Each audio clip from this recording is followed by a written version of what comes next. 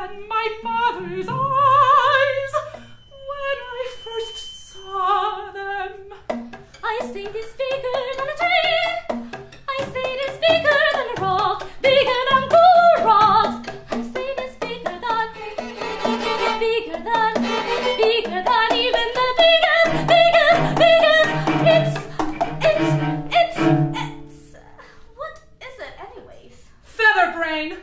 It's the ocean. It's the ocean. This is the ocean. The ocean. I thought the ocean was a kind of place where you could go. The ocean. A kind of place where you could It go. is that place. I thought the ocean was where our parents would fly for days to get us This food. is where they went. They told me all about it. I just couldn't know that it was so. This is not a place. So much bigger Is it a known place? than I expected. Is it a known place? Is it not a place? Is it an undying place? It's definitely flatter than I thought a place could be. Except for those. Yes, those. What are those? Those must be waves. Waves? My mother told me stories about waves. How she would skim them. How she would fly among them. Looking for food. Scooping up food in her beak. Bringing it home to the island. What is it made of? The food, you know, oily, salty stuff. Hard, colorful stuff. No! What is the ocean made of? Well, I'll tell you. The ocean is made of... Is it sand? No. Is it wind? No! It's solid on wind. The ocean is made of... It looks like we can just step out. It's cold. Big face. The ocean is made of rain. It is? Rain from where? My dad said the ocean is made of all the rain that ever rained. Whoa! That's deep. My mom said the ocean doesn't have an end. Now I see why our parents would be gone for days and days and days and days and days and days and days, but they always came back with food, didn't they? The ocean provides. The ocean provides. Who said that one? Both my parents. I hope it's true. They've flown away for good now. Now it's our turn flying for 3 years, 4 years, maybe 5, until we're ready to be parents ourselves. I thought that there would be more of us on flying day. Didn't you see them all? See them all what? Not moving. Oh! They're just tired. Probably lazy. Some of them were coughing last night. Some choking. Where's Steve? Steve! You joker!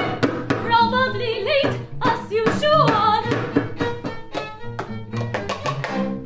I haven't seen some of my friends for days. Steve is always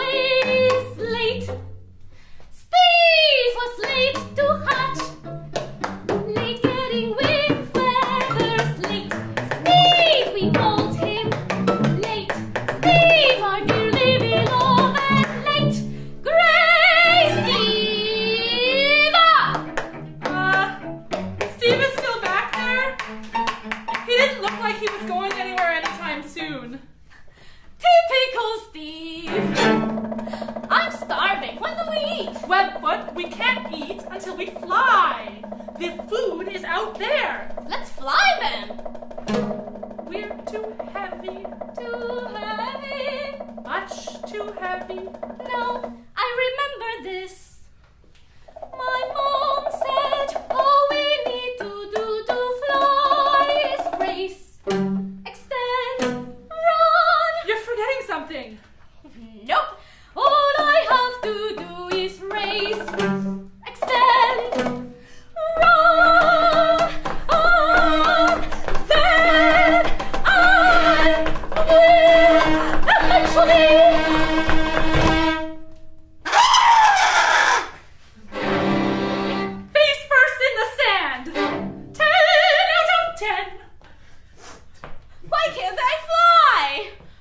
Because we have to purge first.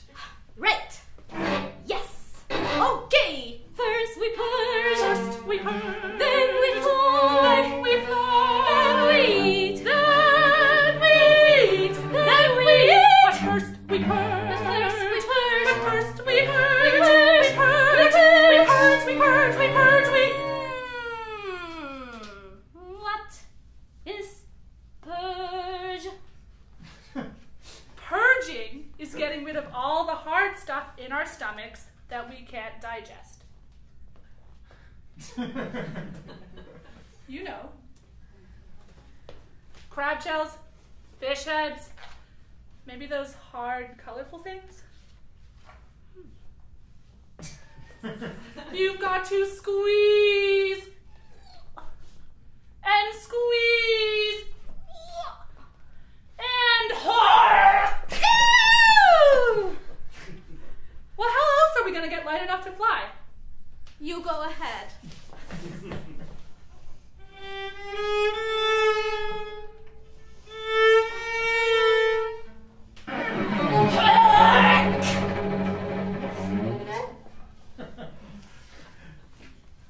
There are some hard things in there, but I can't seem to... And you're telling me we can't eat until we fly, until we purge? Uh-huh. I'm gonna need a few minutes. Me too.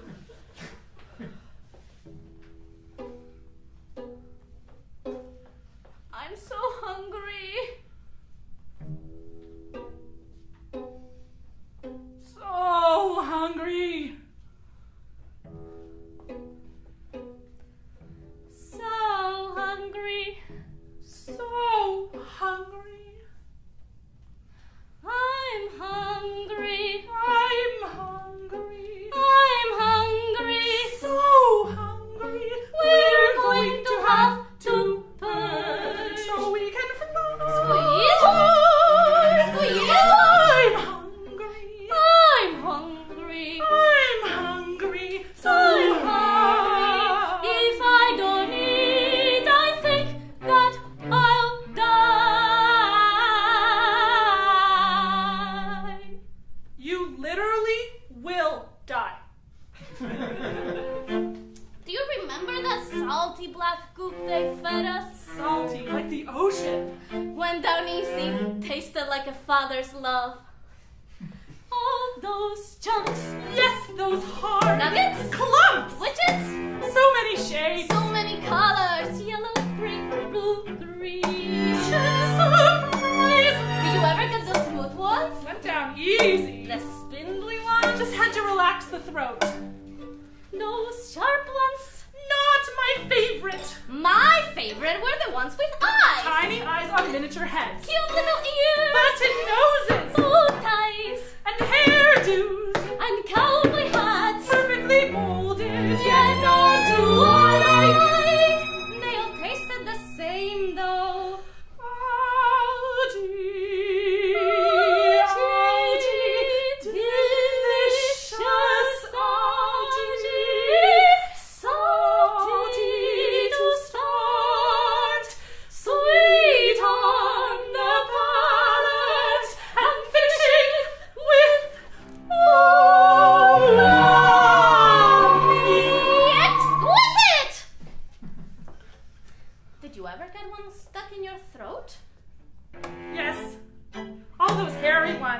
usually bright pink, but the worst was long and slithery, rubbery, bright white, but with a black curving shape.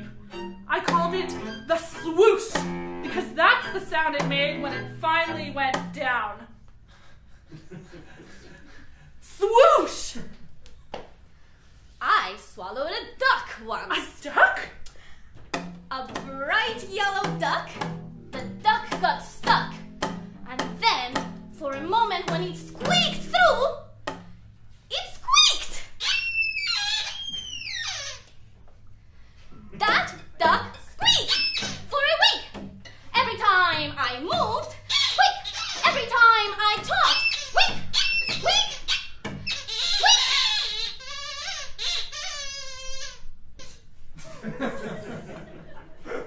But it finally stopped squeaking?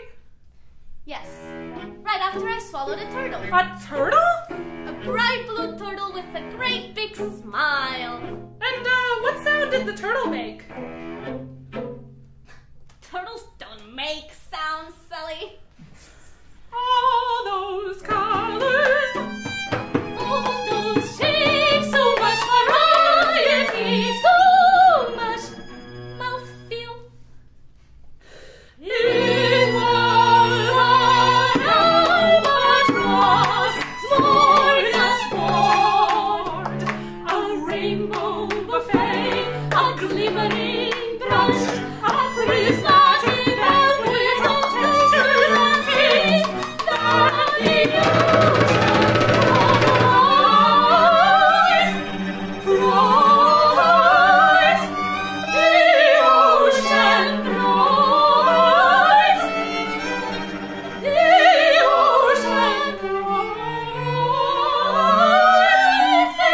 ocean cries.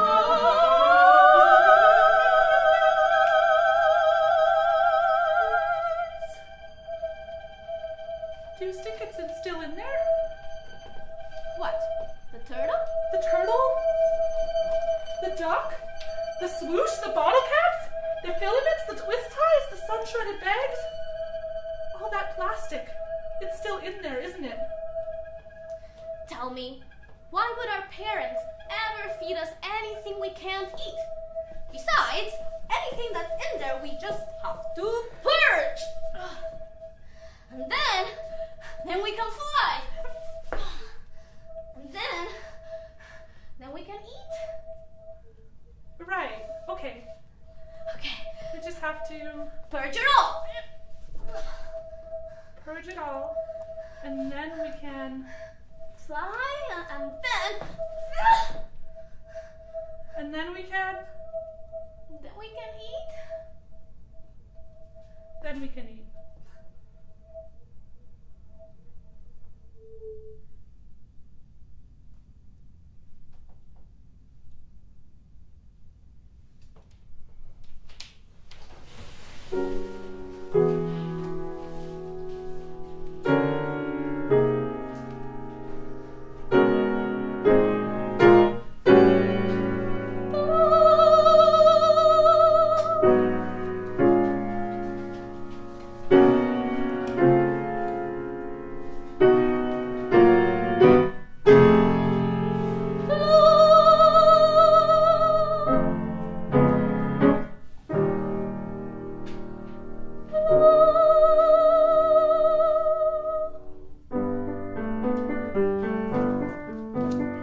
Here's a bird that might seem crazier than most of which you've heard.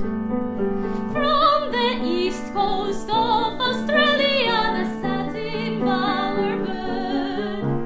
They're birds of quite artistic taste in how they choose their mates. For a female takes a husband based on how he decorates. She visits several male nests to get to know the fashion. On this alone the outcome rests, not on love or passion, or whether he is kind or fun, or whether he'll be true.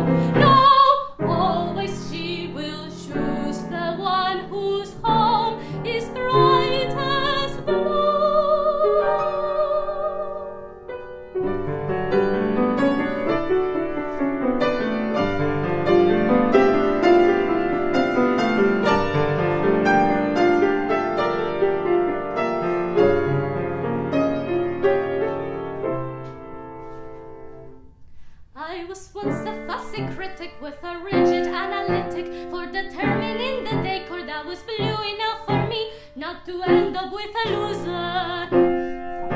I became a picky chooser and would leave the bower if it weren't as blue could be. And I turned down maybe 50 different Bowerbirds with nifty bower knickknacks, maybe bluish, but did not quite make the mark. Often dull or slightly faded, I began to feel quite jaded with the subtleties of natural blue. I wanted something stark. I don't want the old, I just want the new.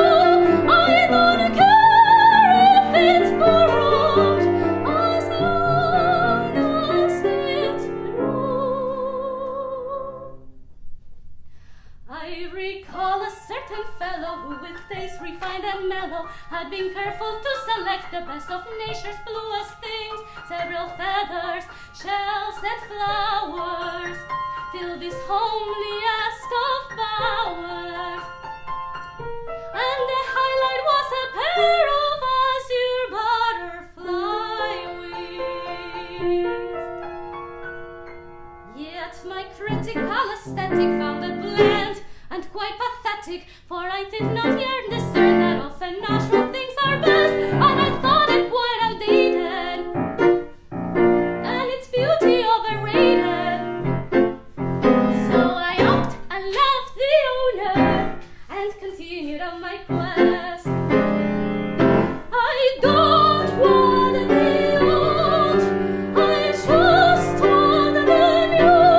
I don't care if it's borrowed, as long as it's blue. Then at last I had the pleasure of discovering the treasure of the Bowerbird who had a thing for polyethylene, and it may have been chaotic, but the color was hypnotic, and it was by far the bluest bower I had ever seen.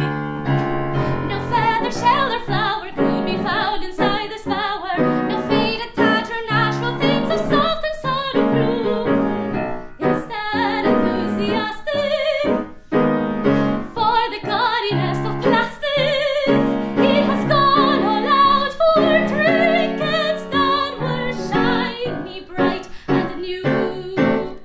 I don't want the old, I just want the new.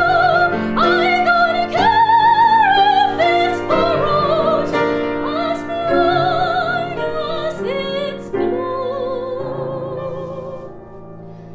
And I voiced my pleasure loudly as he held them up so proudly. One by one he showed them off to me, each shiny precious thing. Lids and straws of different sizes, pegs and pens and more surprises. And the last of all he offered me a bright blue plastic ring.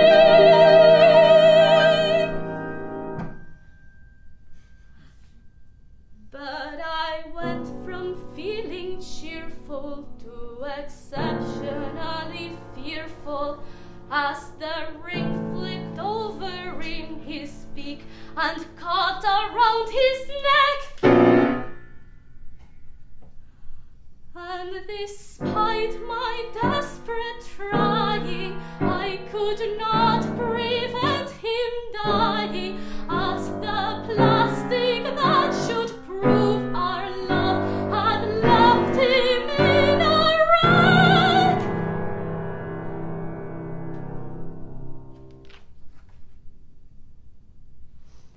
The story is told, the story is true.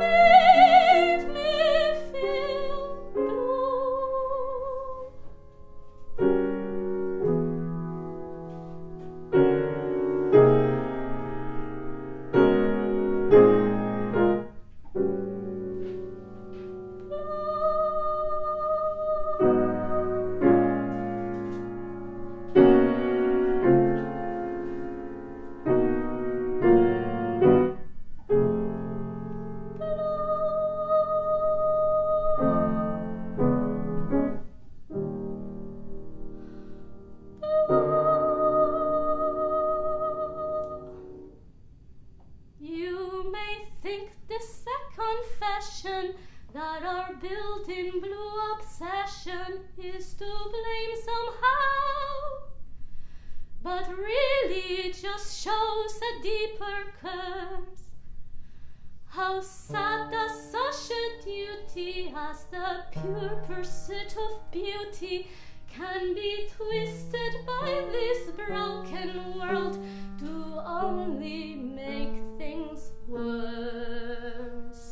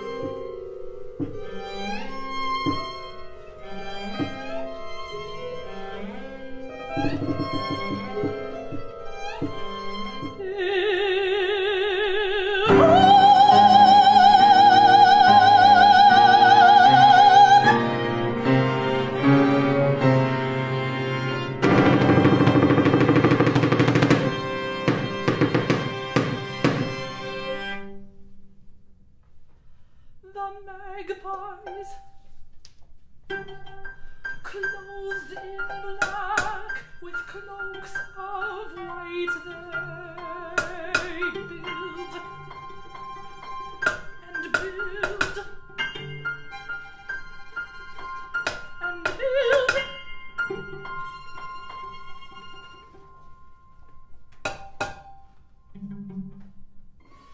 In the same place, year after year after year after year after year after year,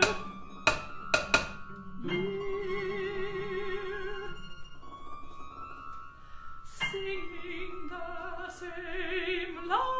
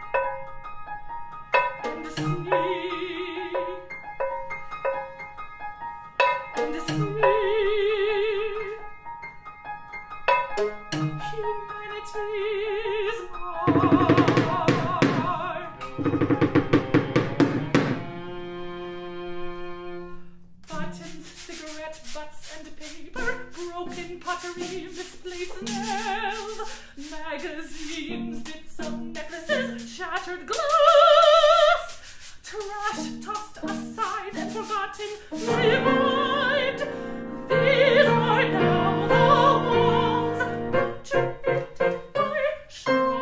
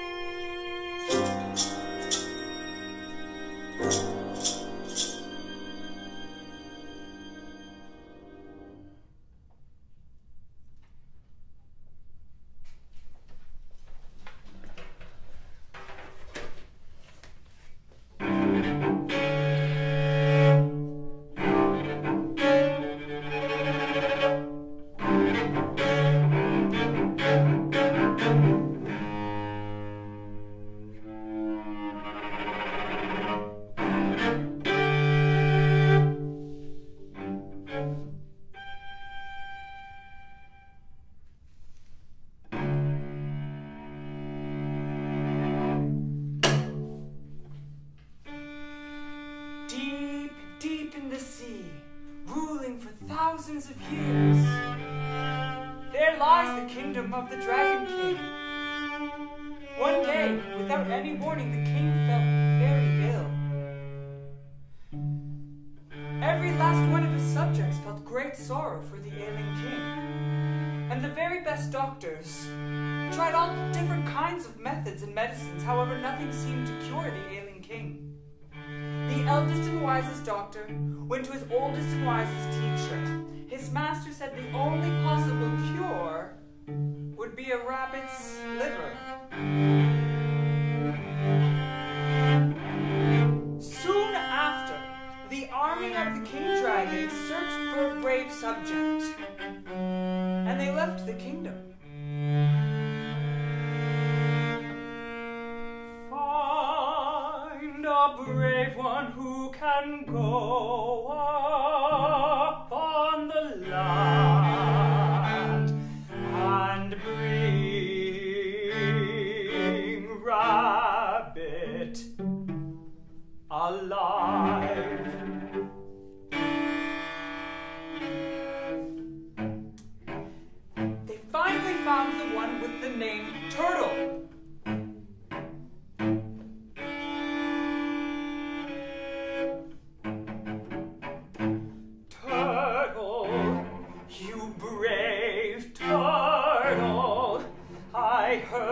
you can breathe out of the sea. You must go find the creature named Rabbit. Bring him in. I will give you a fame and fortune for you, your heirs to come. Turtle swam for 7 days to go up to the land. The first creature he met out of the water was a seagull. You gentlemen floating in the sky, tell me, have you seen the one named Rabbit? The seagull answered, I heard the rabbit is living in the new land named the Plastic Island. But be careful. Lots of my friends were killed in that island,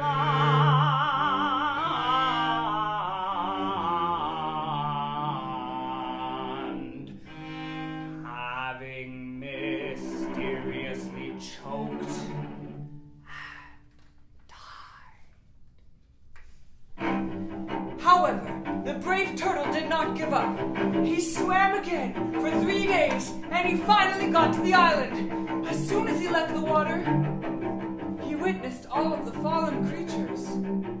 Suddenly, he saw a shadow with 2 long ears. Turtle shouted, You stop there, you rabbit. The chase was on as the rabbit scurried away. All of a sudden, as Turtle was running, a spear came through his nose. Turtle shouted, You evil rabbit. Rabbit said, It's not me. Those are what human left behind. Don't blame me. Rabbit ran away. Turtle slowly went back to water. He floated aimlessly, enduring the lasting pain. Human, there will be no end. You will come to destroy everything.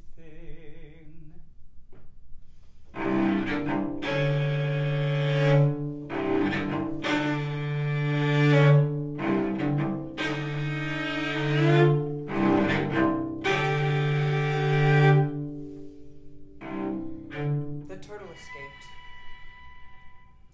and he swam deeply to the bottom of the ocean, as to forget the pain that man had caused.